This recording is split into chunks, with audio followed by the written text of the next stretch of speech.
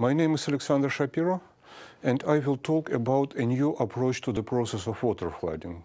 This is the process by which water displaces oil from a petroleum reservoir, and this is the process by which roughly half of the world oil is produced.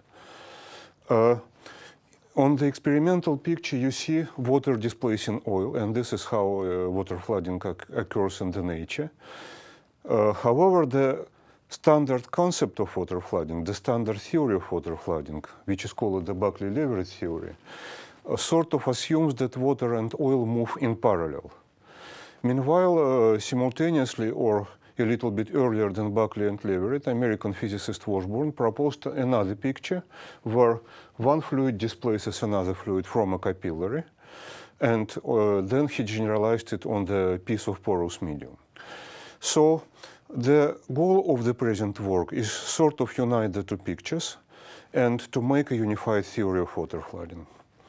The result is more or less shown on this picture, and this picture reflects the green are grains of the porous medium, and between these grains you see the streamlines of water, oil.